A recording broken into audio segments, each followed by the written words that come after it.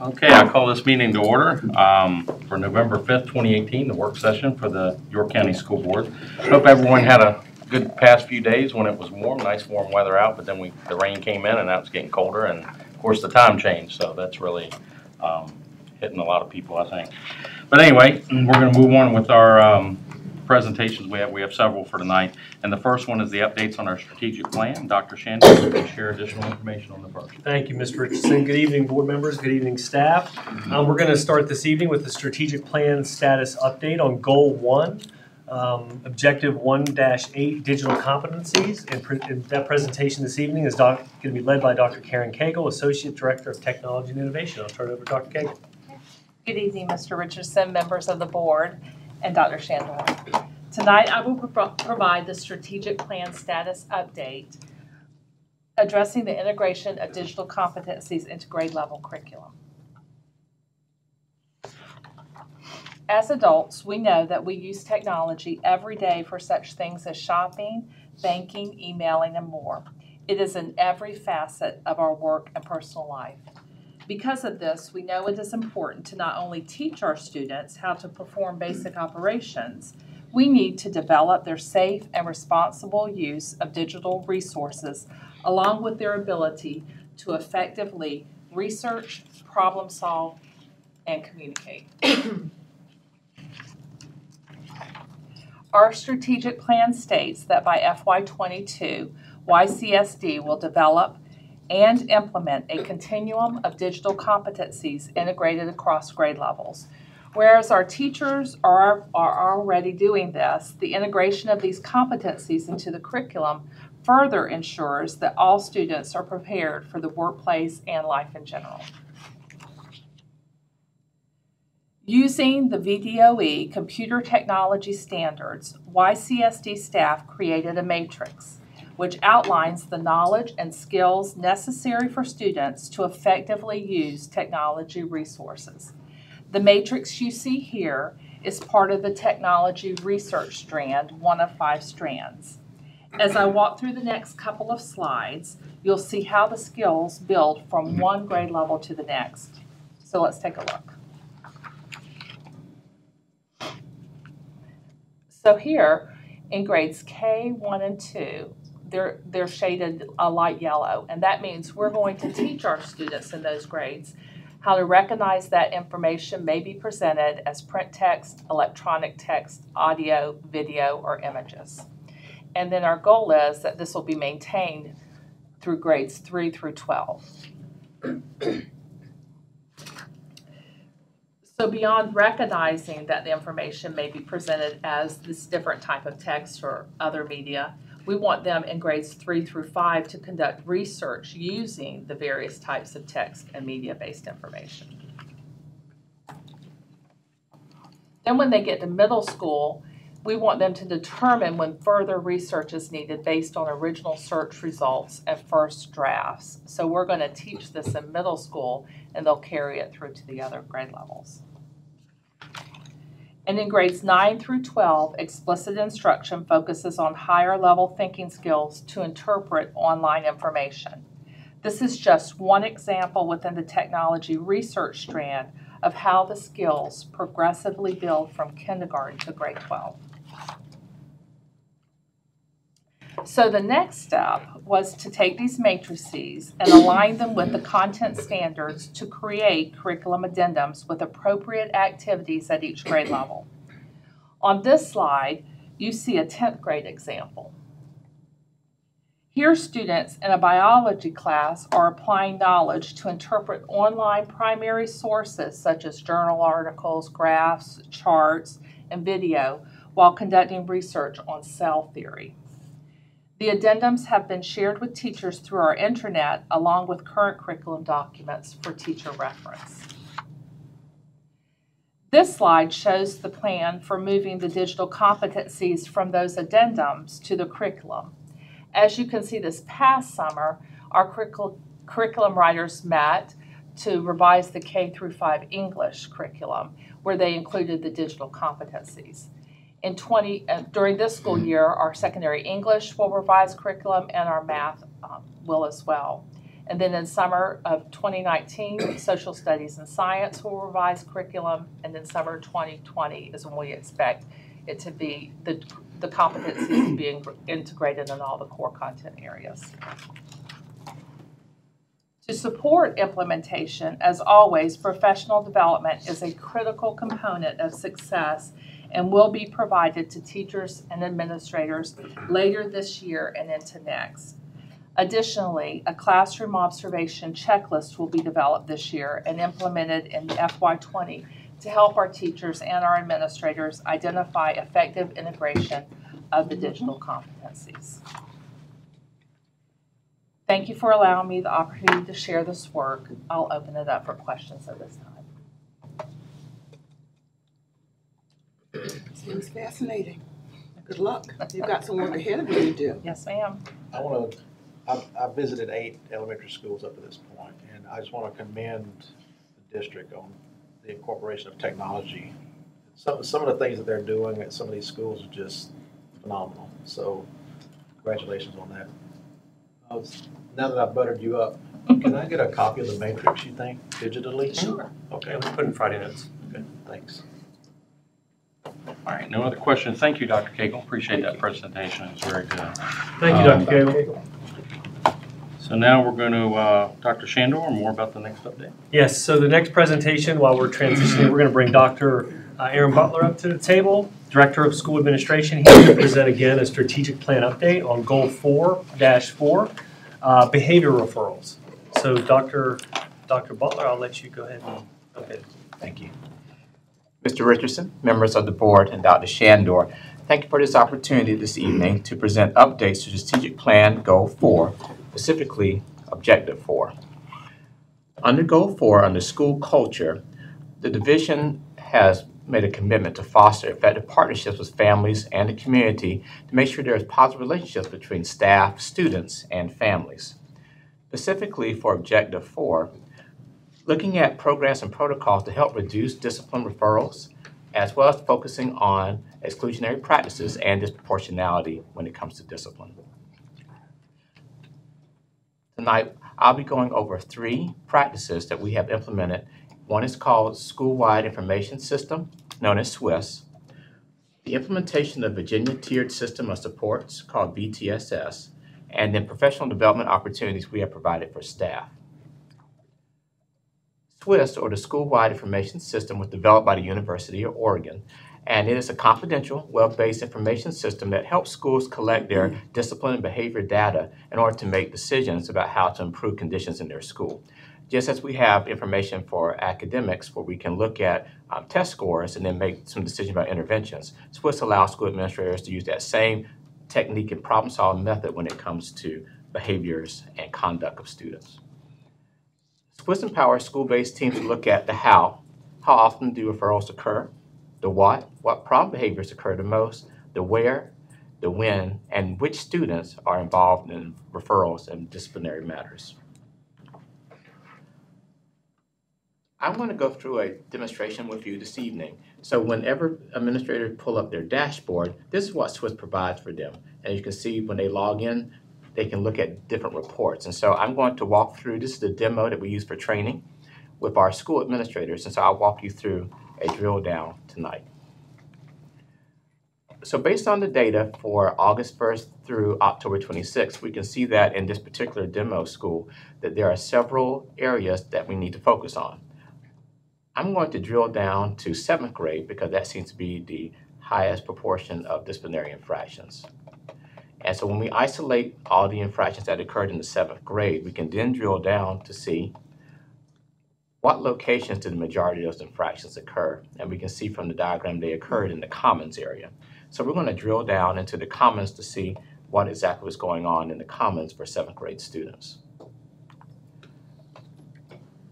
Using the drill down function, we can see that at 9 o'clock, at 10:30, and at 1 o'clock, there were some spikes in disciplinary activity in the commons for 7th grade students. And we can see that the majority behaviors that were being displayed was harassment, physical aggression, and inappropriate language. Using this drill down, we can then make some conclusions. So in general, people might make the comment, well, students at our school are out of control and are always in the hallways causing problems after every class. This is an opinion not based on fact. What SWIS allows schools is to make an analysis statement. During the first quarter of the 2018-19 school year, 20% of all discipline infractions were generated by 7th grade students. A high frequency of the infractions occurred in the commons during the time intervals of 9 o'clock, 10:30, and 1 o'clock p.m. The main inappropriate behaviors displayed are harassment, inappropriate language, and physical aggression. Using this analysis statement, they can then engage in problem solving. So using the SWIS matrix, you can see that they ask, once you put the analysis statement down, your goal could be, we're going to reduce infractions for 7th graders by 50% in the commons. And then you work through how are you going to accomplish that goal. So we'll take prevention. What action steps will we take for prevention? It could be increased supervision in the commons during those peak times that were shown on the graph. Who's going to be responsible for taking care of this? Is it going to be administrators or teachers? By when? So when are we going to start to implement this change? How are we going to make sure that it's being measured with fidelity or actually being done in a reliable manner? And then are there any notes or updates with this particular situation? For 2017-18 school year, we had several schools that piloted using SWIS. For 2018-19, all of our schools are using SWIS, and currently there are quarterly trainings with school-based staffs with SWIS. The Virginia Tiered System of Supports, or VTSS, is a comprehensive framework. Rather than being a program, it looks at how can we align academics, behavior, and social-emotional wellness. Then using good data and looking at our practices and systems, we can determine the outcomes that we would like for our students and for our staff to create more supportive and effective learning environments. Looking at the graphic that is used by VTSS, we see that when we have routines in place, high expectations for all students, and routines, 80 to 90% of all of our students can function well and be successful in the school setting when it comes to behavior. However, there'll be a small percentage, 5 to 10%, that's going to need a little bit more intensified services or targeted interventions so that they can also be successful. And finally, you might have a small percentage, 1 to 8%, or the few number of students who need the most intensified services. And so they will get those services based on the model that we use. With Virginia Tiered System of Supports, we received a $20,000 grant to help us with professional development and resources for our schools. We also received direct coaching and technical support from the William & Mary Technical Training Assistance Center, known as TTAC, and from VCU's Research and Implementation Center, which is the RIC Center. They also provide professional development for our division leadership team and also for our school-based leadership teams. On the division leadership team, or the DLT, we have representation from the school board office, school-based administrators, school counselors, and teachers. The DLT works to make sure that everything that is provided from the division level has common practices, common language, and a common vision and expectations to support an overall positive school community. This past summer, we had our first Tier 1 training for behavior. It was held at the York High School Kiva, and you see a picture here of a school-based team from Yorktown Elementary School that came together to look at their discipline data, to discuss what types of processes and procedures were in place for discipline at their school, and also to look at climate survey data to make some changes for this upcoming school year.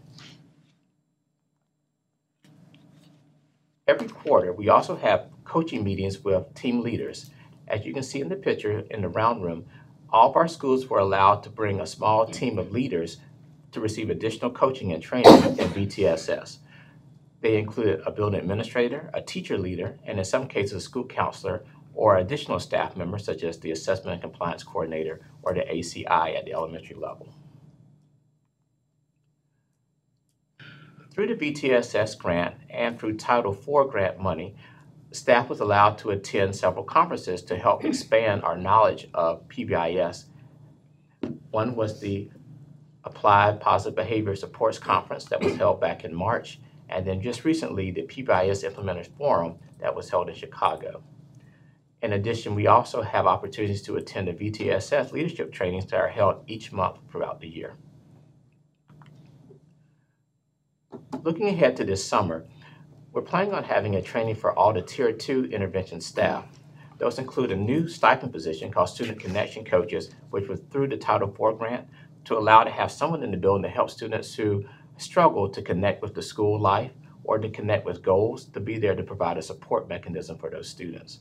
We also have our assessment and compliance coordinators, our social workers, psychologists, and a variety of appropriate staff, which focus on how we support students who are not in that 80% of our student population who need more targeted interventions and support to be successful in our schools. Thank you for this opportunity to present an update to Goal 4. I am available for questions at this time. The pilot was last year? Yes, sir. Pretty impressive. It is. What kind of data have you been able to take out? What has it said for us with the pilot last year? Has it given us information to go forward with?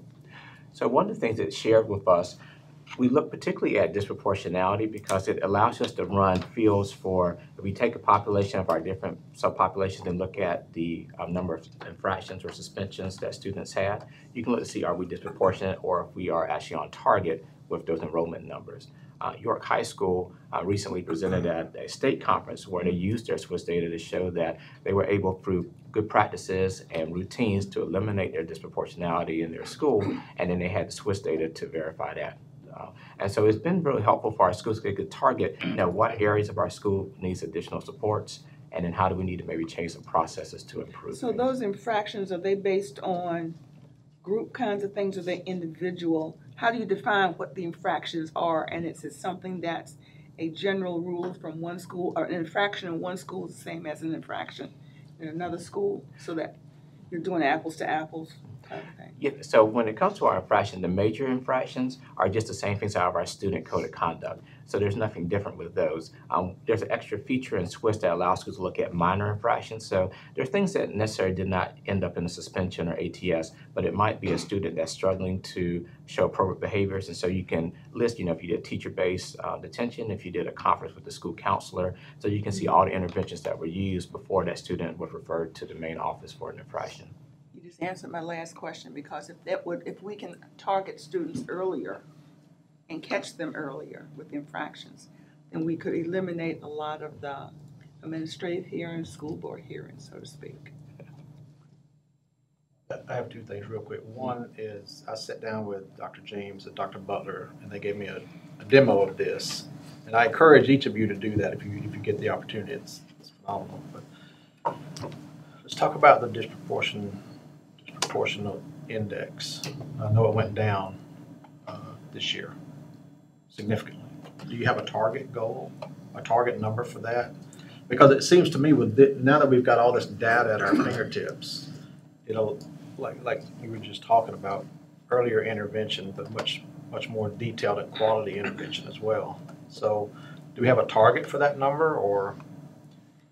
The target should always be your numbers of suspension or exclusionary practices should never be higher than your actual population of a certain population in your school. So so you have a population of African American students, make it 20% of your school population. The target is that you shouldn't have suspensions or referrals higher than that 20%. And so it's going to be individualized for each school because you base it on each school individual population. Yeah, so let's park there then, since you brought that up, because 2 years ago, the disproportionate index for African American students was 2.6%, which means we have 12% population of African American students, but the suspensions were 2.6 times higher, which was the highest in the region except for James City County. This past year, it went down to 1.7. So that's what I was asking, particularly for the African American students. Do we have a target number for that disproportionate index in regards to the population versus the number of suspensions and things of that nature? Well, the target number should be 0. I mean, the target number is we don't want any, but the reality is what Dr. Butler just shared was these smaller behaviors that happen before they get a referral. That's where, as Ms. Haywood stated, that's where the intervention, that's where you want to be able to put some interventions in place. If you take care of the little small things, then the big things don't happen. So I think that's With Swiss, now that we have this data at our fingertips and we can use this forwarded data to inform us to make decisions along the way, we should expect to see that number go down. Did you want to add to that? Like Dr. Chandler said, the goal is to bring down all suspensions, and that's what the data shows. When you implement the tiered system of support and you really focus on making sure you have a positive school environment where students feel welcome, where they feel like they're connected to school, then you have fewer incidents of misbehaviors.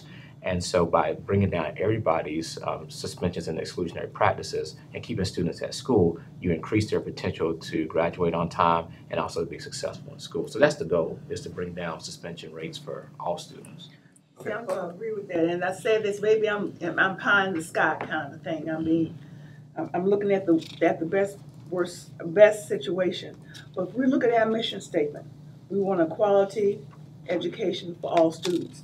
If we say all students, this has got to work for all students, so we have to attempt to make it work for all students, and then deal with the infractions as they come. But we're going to have to step up to the plate and say we want all students Yeah, that to was gonna be, benefit from this. that was gonna be my next comment and question, the last one too. So I'm assuming before you got Swiss, you've got some type of baseline. This is just something for you guys to consider. Is it possible in the future for us to get monthly, at our work session, to get monthly reports on district-wide performance based on this data? Or do you run it at such a macro level? And that's just something for you to consider. It's not an action Or item. even something at the end of, in December, and then, well, in the first semester, and then second semester, you know, because that's probably a lot of data to do it monthly. I know at one point, we used to look at it school by school, and it was maybe every 6 months or every 3 months. I can't recall, but we were getting those paper handouts on that.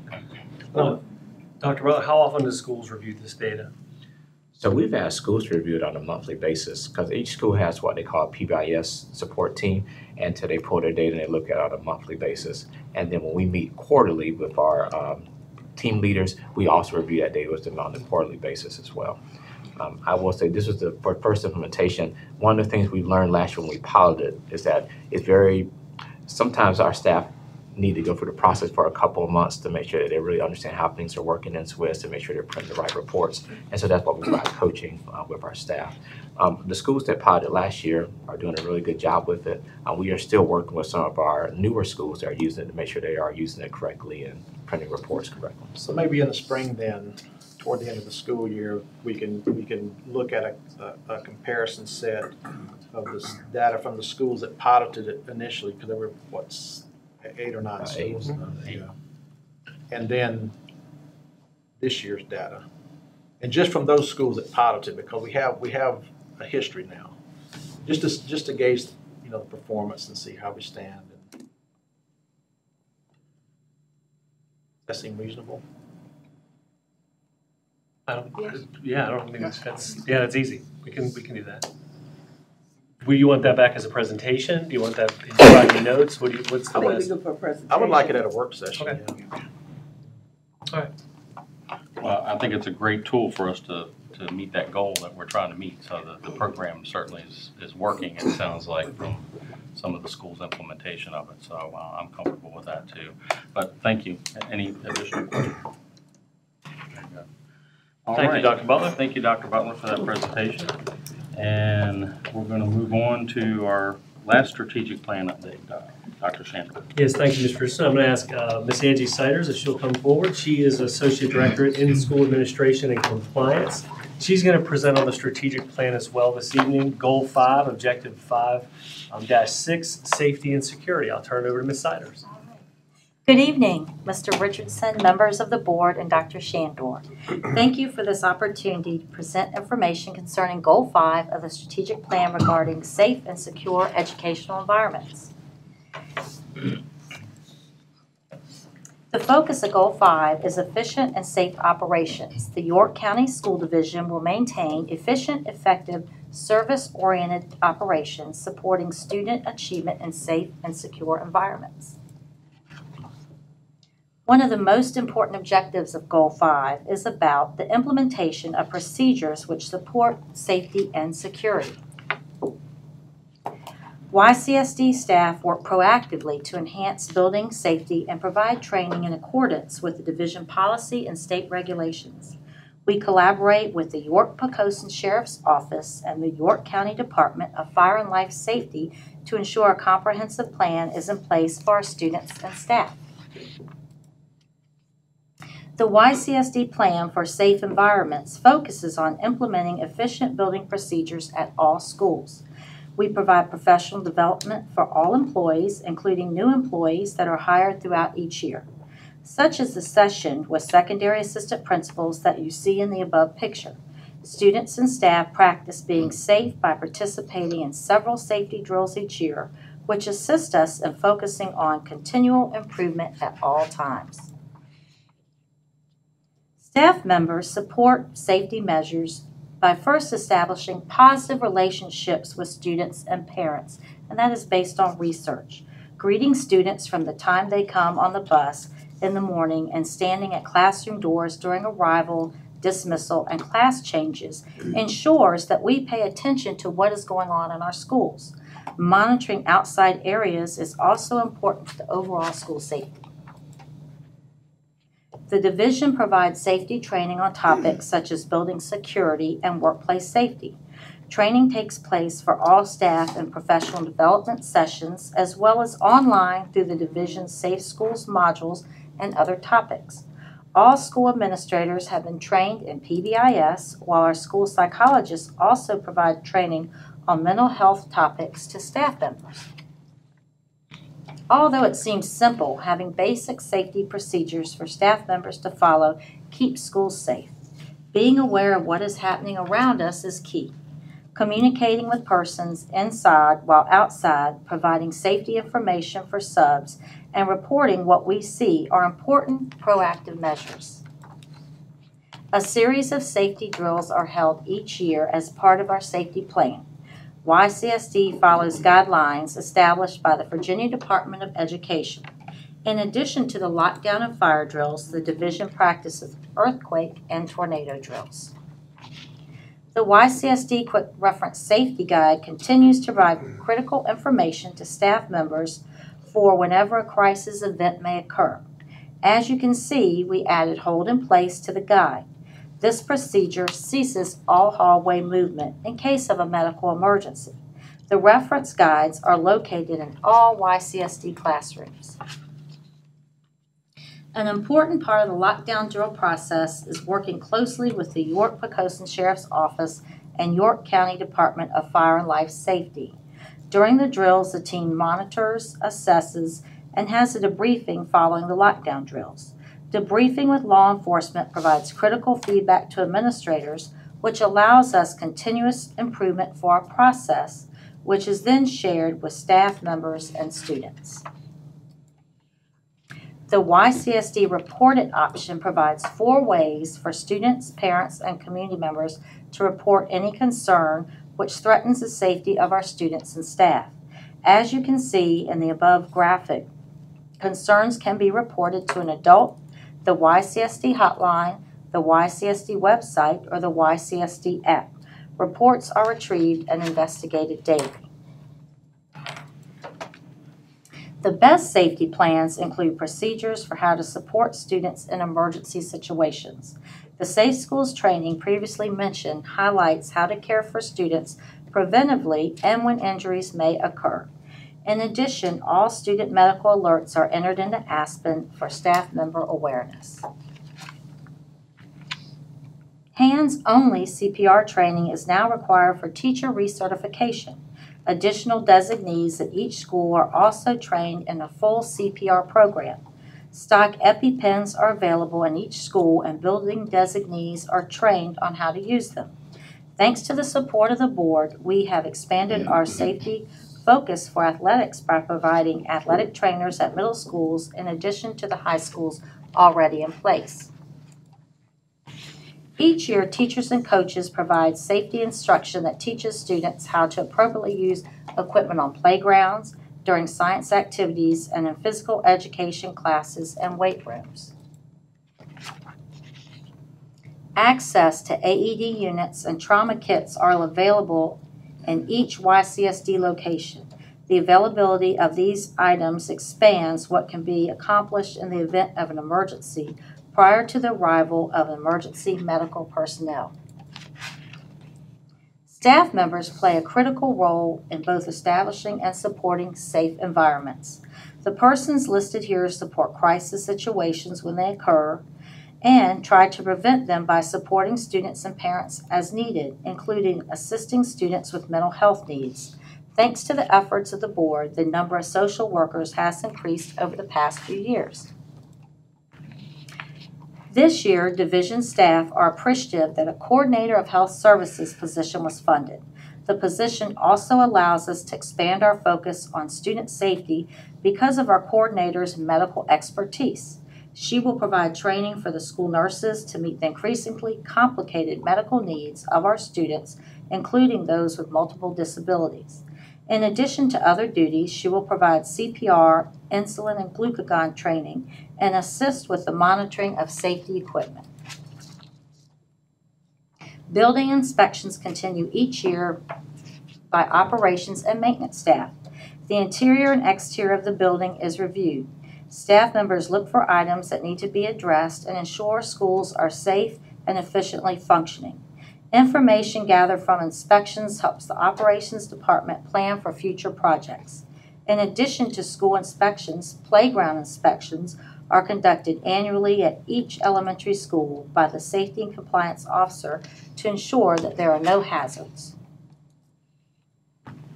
Moving forward, we will expand the number of buildings with the security vestibules, as we also focus on reducing the number of entry points where persons can enter our schools.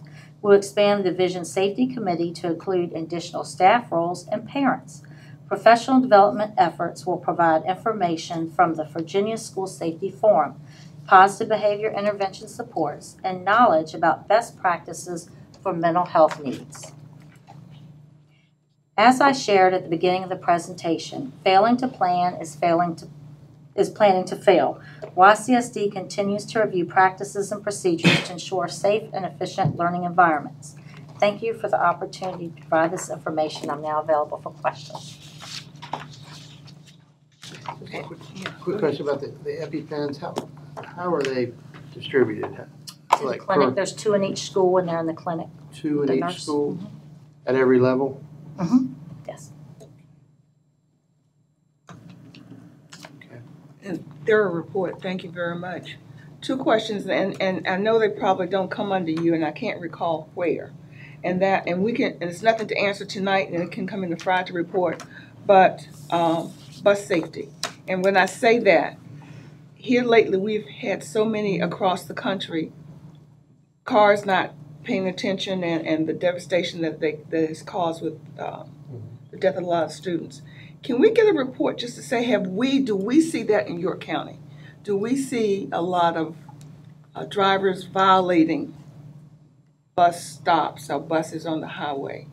But didn't know, I couldn't remember where that bus safety part went with that. And lastly, drugs in our schools. Where would that fall under in this? School administration. School administration.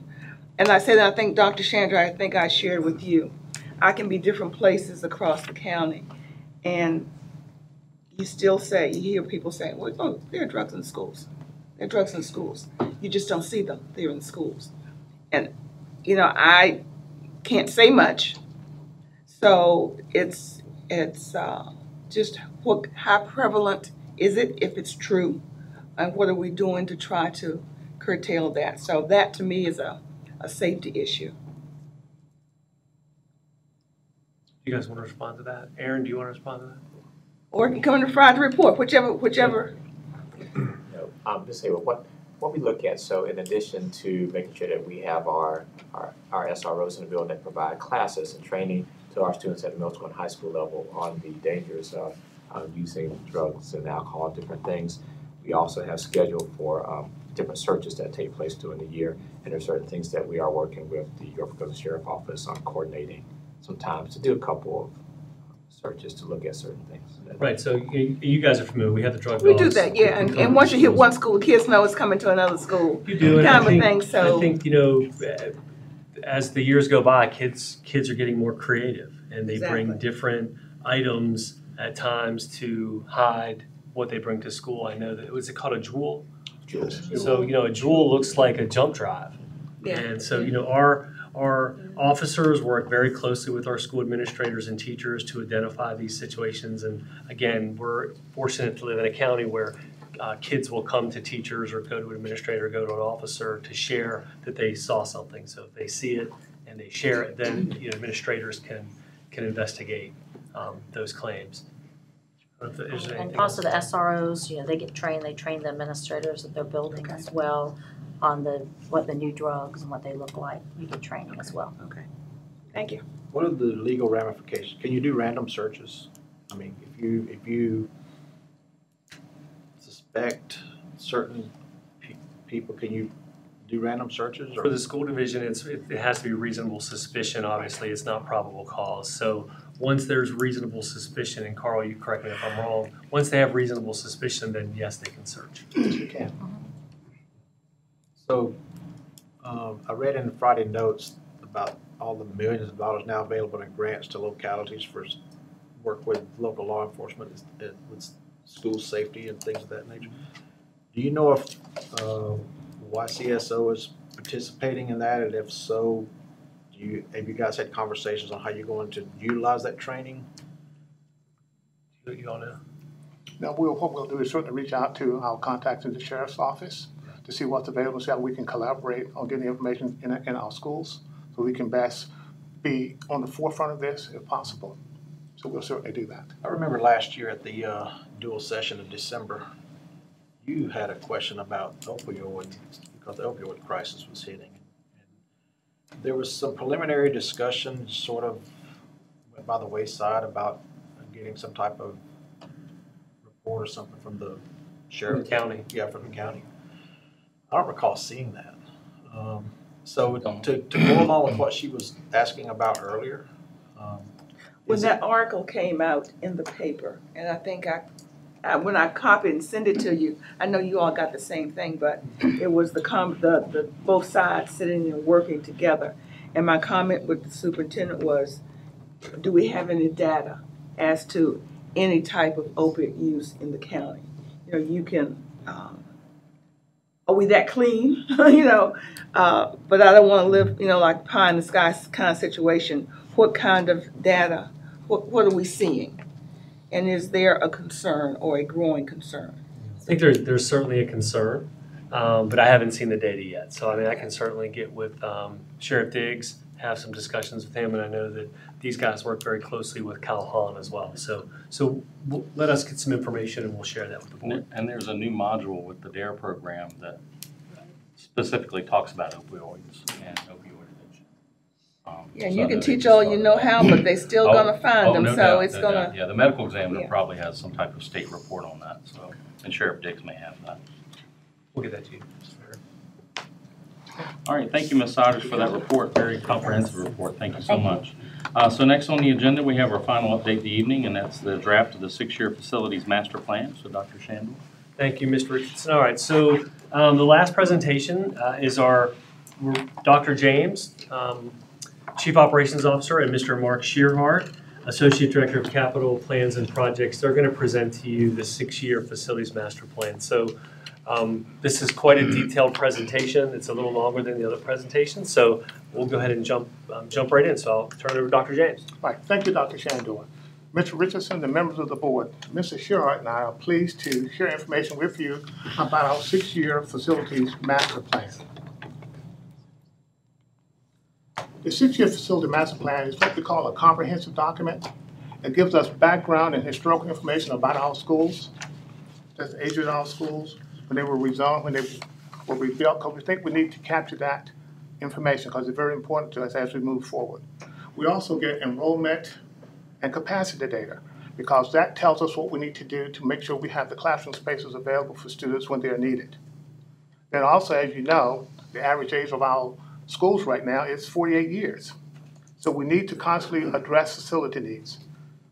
Each year, a team composed of myself, Mr. Shearhart, Mr. Dolak, and some other team members, we visit every school, go in every nook and cranny to see what we see And we actually complete a facility analysis, and that chart is contained in the FMP, or the Facilities Master Plan, for each of our schools.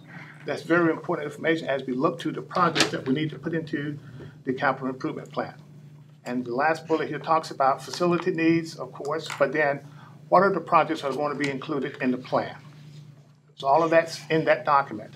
A very important part of that document is information on new residential development. You have before you a sheet that talks about the new residential developments. It's there right before you. If you look at that chart or that sheet, it's divided into 3 areas. One is what's called active developments. Those active developments, and some of them have been on this chart for a number of years, it shows us where houses, townhomes, apartments are being built. It gives you the number of units planned, the number of COs or certificates of occupancy to date, and then the number of future units. The second part of that gives you those that are pending. Construction has not started, the site plan has not been approved yet, but they are working with the county on getting approval for those particular developments. Some of them may be the first, maybe the second phase of the projects that you see above you, or the developments you see in the first part of the chart. And lastly, we have those that are called planned developments. Plans means that they have talked to the county, the developers have, about these projects, but they have not submitted a site plan. So there are 3 types: active, pending, and planned. Next, I'm going to share with you some information about some of the new residential developments that are active. If you look at the screen before you, you'll see by school level, and I'm dealing with elementary now, the active developments in those particular school zones. You will notice some of those developments are listed in green. The reason they're in green is because those are active developments, but we currently have students attending from those developments. So the numbers you see on the right side of that table, some of those students are already with us. Please keep in mind that these are only estimates from the county planner. Based on the type of home, the county planner has a multiplier that's going to predict the number of students that we should receive from those developments. Sometimes they're right on point, sometimes they're not, because he cannot tell the dynamics of any family, but he's looking at typical history. What should we expect? So you can see here from the first group that Magruder Elementary, with those developments planned there that are active, we could expect to see 178 more students. Going to the next table that completes the elementary schools, you can see, using what I just said, that Waller Mill Elementary, we can expect 280 more students. And you can see the reserve. We have students already from the reserve. I can tell you in the reserve, that's a pretty good sized apartment complex that they've gotten their first certificate of occupancy for the first building.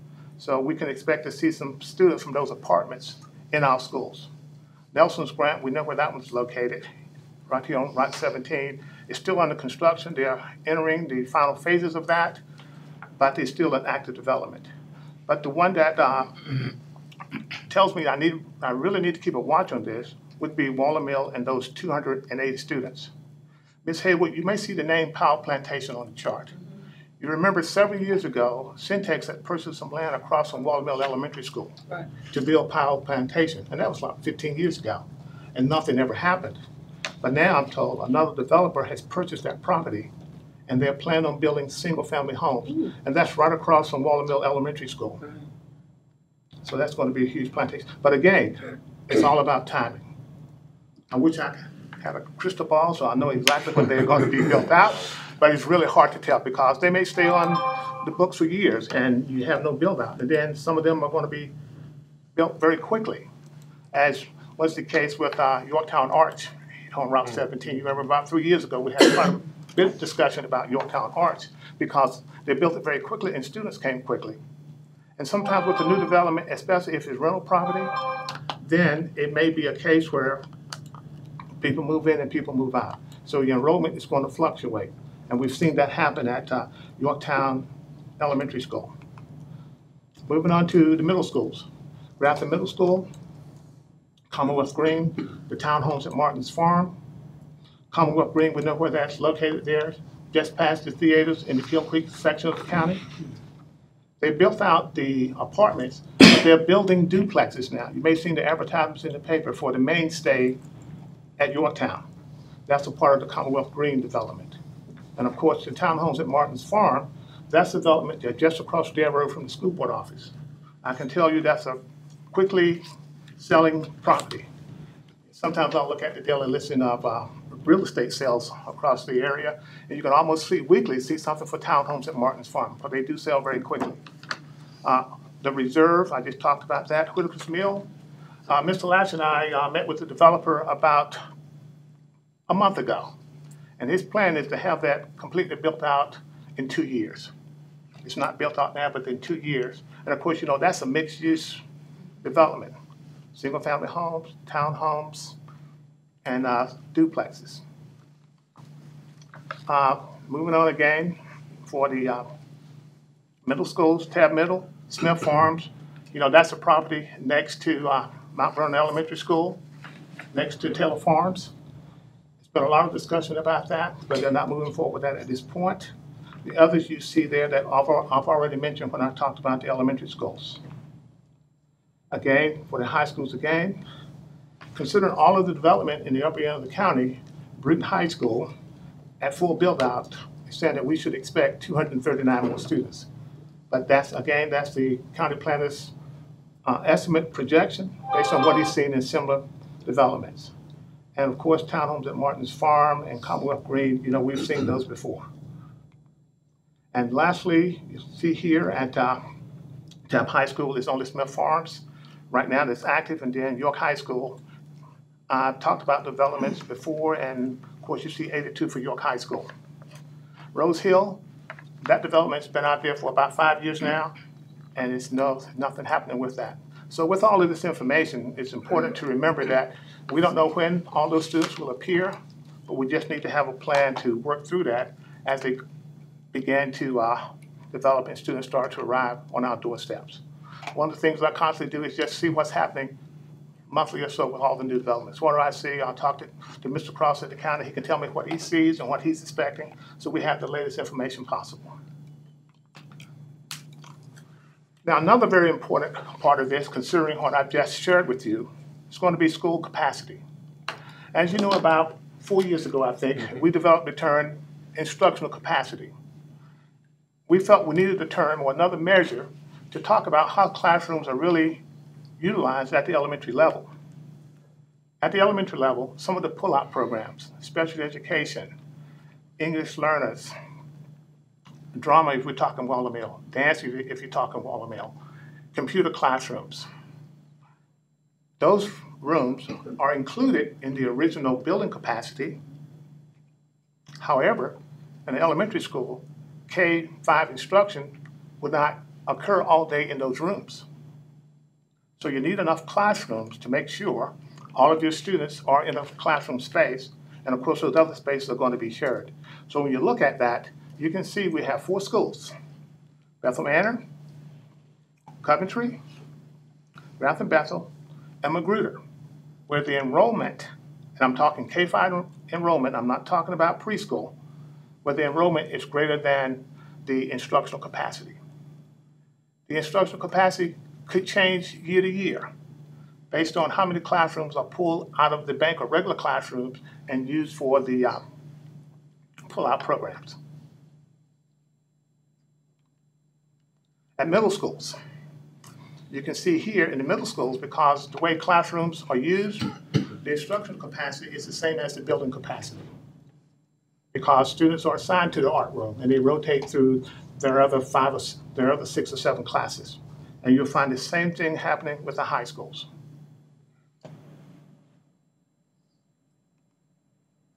So just to kind of sum up all this information, if you look at the analysis, we have the 4 schools where enrollment now is greater than the instructional capacity, some more than others. And we also have those schools that we know, based on the data I just shared, that Waller Mill, there are a number of students plan to come to that school. Yorktown, we still have a number of developments in the Yorktown zone still plan to come to that school. and then Queens Lake Middle School. As we know, that's a very small school. So it's smaller than actually Magruder Elementary School. But of all the students we just talked about earlier, when they do get here, then what do we do about capacity or space at Queens Lake Middle School? That's one of the functions of the FMP and all the analysis we do. So how can we program spaces into the CIP to meet that need? Again, I'll remind you that that target is not set. It's hard to know when. It's something we just have to monitor. So what's our plan? And this has always been how we responded to enrollment growth. It's utilize temporary classroom spaces. We know Yorktown and Elementary and Magruder are two prime examples of classroom spaces. We do have two other schools that have trailers on site that are used for storage. They're not used for classrooms. And two of our elementary schools. Some of those are ones that are beyond instructional capacity right now. Another one, and we did this last year, was to adjust attendance zones as feasible. Build additional classrooms. We've done that in several of our elementary schools.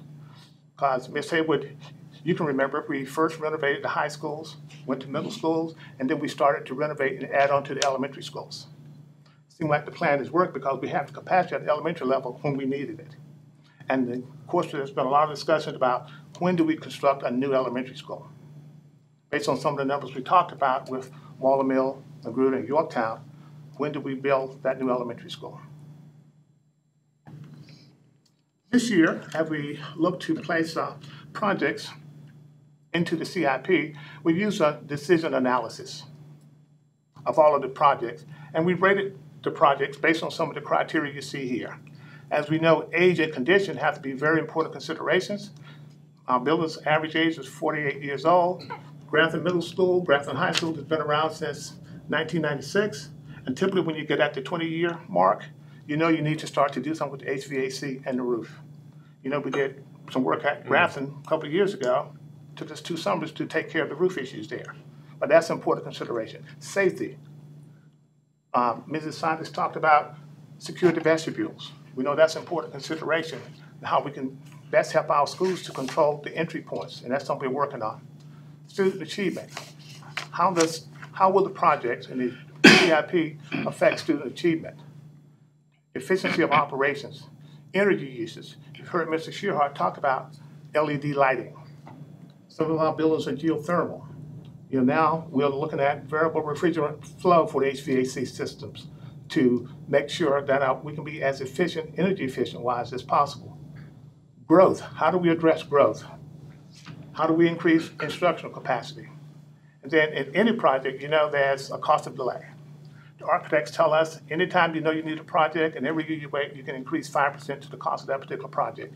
And equity, how are we across the division of all schools getting what they need?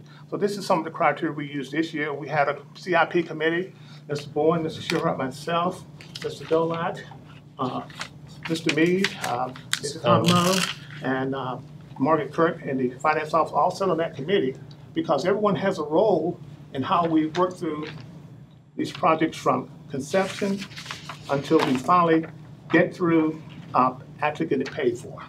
So this has been quite a unique, but I think it was a very interesting process, gave us a lot of value, and we hope to continue that throughout the year, even though we are done with the projects now for FY20, but we need to look at it as we continue to go with some of the things that I actually talked about earlier. So with that, before Mr. Shearhart, and he's going to lead you through all of the projects that are in this, in the FMP to be included in the CIP, and next month, Mr. Bowen, as you know from the FMP, we go to the CIP based on any feedback that we see tonight about the projects that may be included, and then how we adjust before we bring to you a draft of the CIP for your consideration before you ask you to approve it at the end of January. So before we turn to Mr. Shearhart, are there any questions for me? It's constantly moving. It's constantly fluid.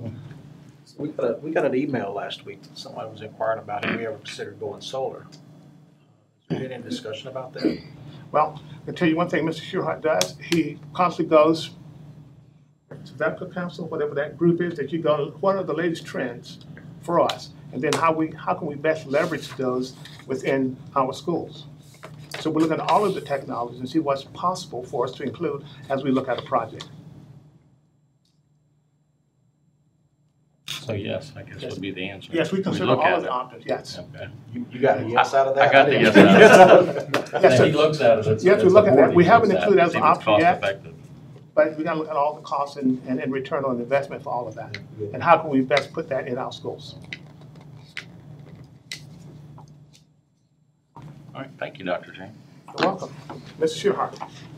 All right, Mr. Chairman, members of the board, now it's my turn. Let's go into some of the capital improvement projects. We have a few on the list here. As you know, these capital improvement projects, major projects, some of them are major projects, some of them are minor. Some of the major ones we have are the HVAC repair and energy management, and also the roof repair and replacement. Those are two of the most costly projects that we do in our schools throughout the year, besides building them. Some of the other projects we have on the plate here are locker room renovations, some restroom renovations, renovating the York High School annex, and a few other smaller projects like that. So I'll start off with the elementary schools. So you can see here I'm going to focus on FY19, which is what we're in now, and then also in FY20, because that's basically what we're voting on. You're going to be voting on for this cycle. And so the FY21 through 25 is basically part of a planning document. You're reviewing the FY19 because there were some adjustments to those dollars. Yes, yes. So there was adjustments to FY19. You see here the first one there, Coventry Elementary School. You can see there's $685,000 to create a security vestibule there. At Coventry Elementary also, we're replacing the metal roof there for $1,605,000. And then also at Coventry, we replaced some of the air conditioning. We replaced the original building air conditioning a few years ago, but the additions hadn't aged out at that point in time, so now it's time for us to go ahead and replace the air conditioning and the additions. There's 12 classrooms there. It consists of 3 different additions to the building. Each addition had 4 classrooms in it. And then for security, you see here at Dare Elementary School and closing the breezeway, one of our primary goals here is to maintain safety and security of the schools. That's why we're going to do that there and in the FY19 money. You notice down then, Dare Elementary School, you see the low slope roof, coating the low slope roof in FY20 for $623,000. That's basically repairing the existing roof that's in place now without tearing it all off, and then we're going to coat that roof and give us a 20-year warranty on it. We want to do that to preserve this roof and to give us longevity in that roof and make it last as long as possible in a cost-effective way. Then next down, you'll see Mount Vernon's enclose the breezeway and create a security vestibule at that school. You see we had $225,000 in 19, and then we have in FY20 another $900,000 there. The next project you see at the top there is Seaford Elementary School, and this is for a 6 classroom expansion.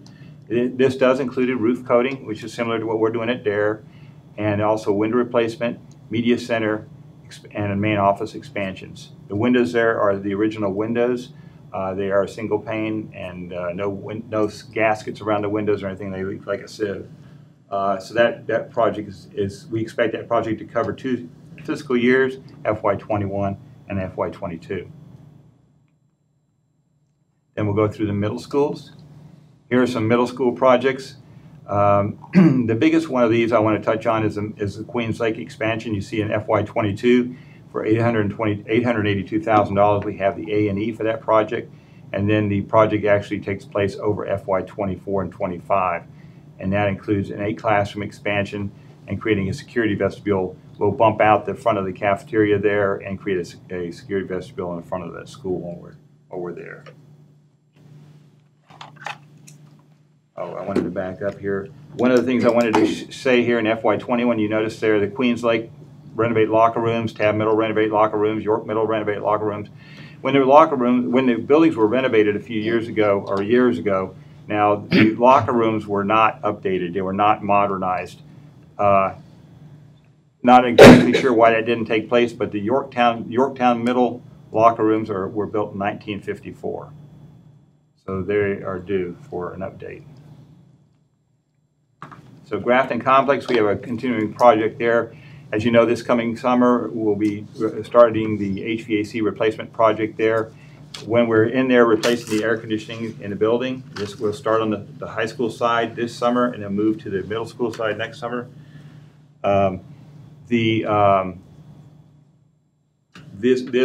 while we're replacing the HVAC and controls there, we'll also be installing or creating a security vestibule at both of the main offices at the front of the school, and also at the high school attendance office. There will be a security vestibule there. So we're actually creating 3 at that school.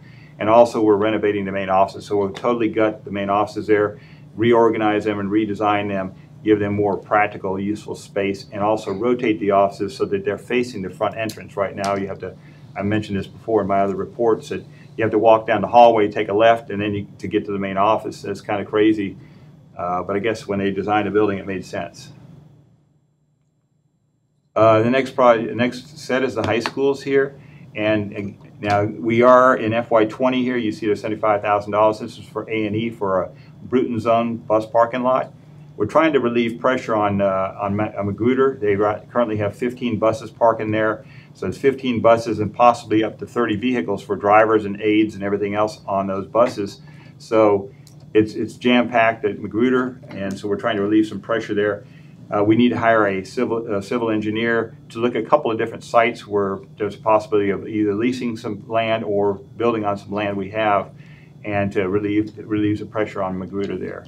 So that's what that $75,000 is for.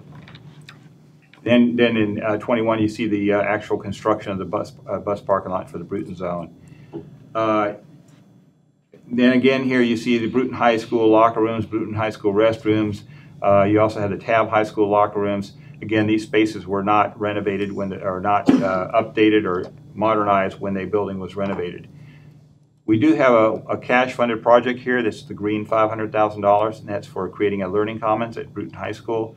So the rest of these figures on the chart here that are in black are scheduled to be funded through bonds, and the numbers you see in green are for the cash funded.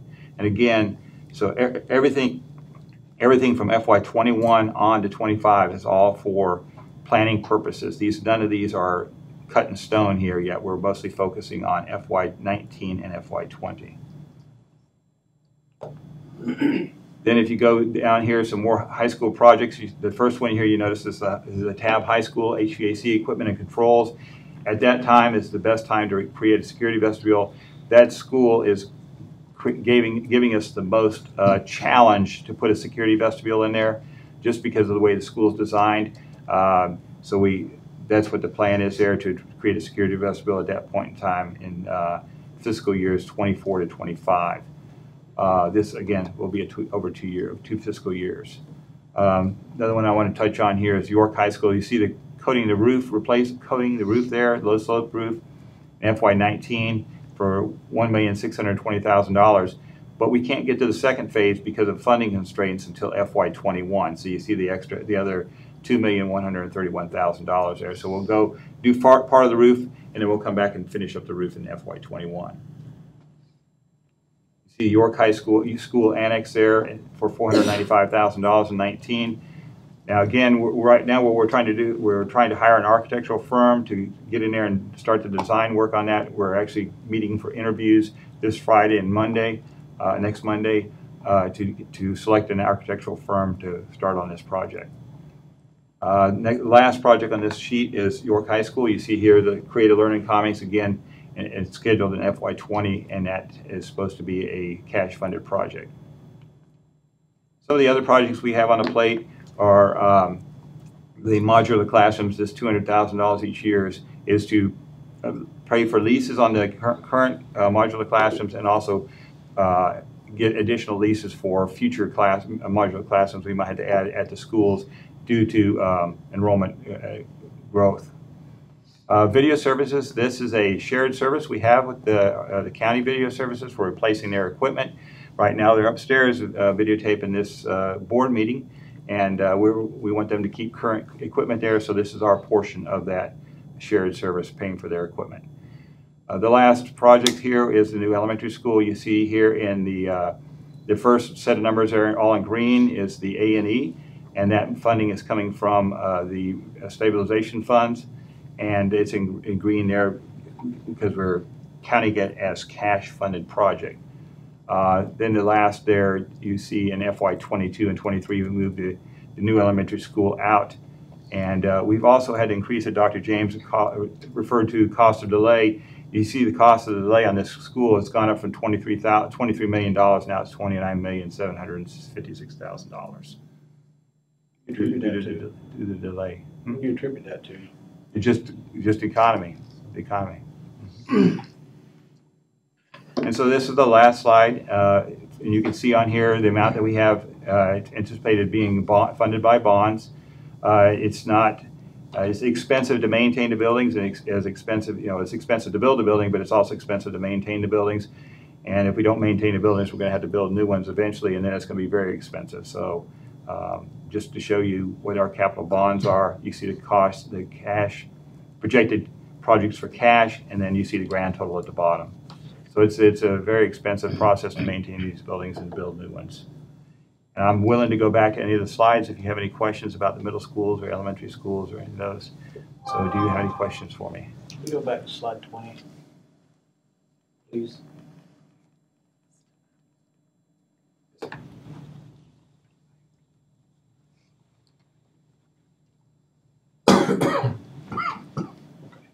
And on slide 25, is that total correct?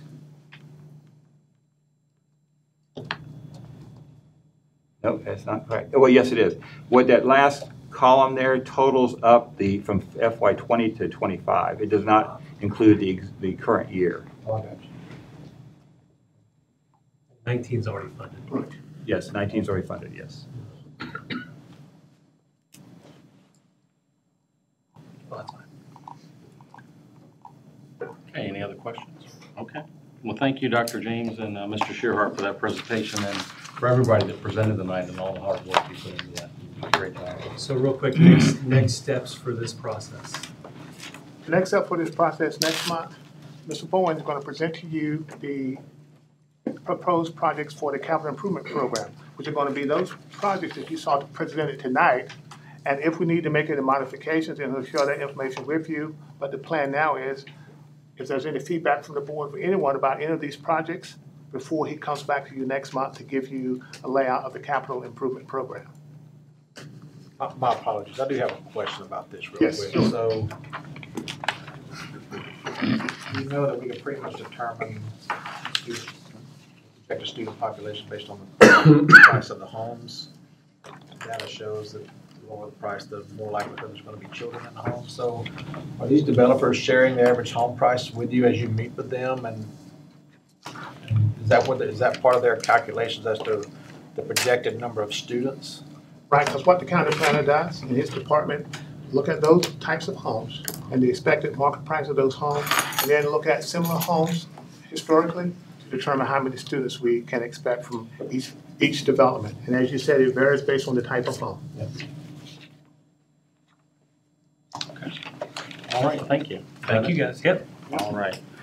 Perfect. So I think most of the board members will be attending the Virginia School Board Conference in Williamsburg. I guess that's next week, November 14th through 16th. We'll be there, but our next regular school board meeting will be Monday, November 19th at 7 p.m. And if there are no further comments, this work session is adjourned. Thank you. Thank you.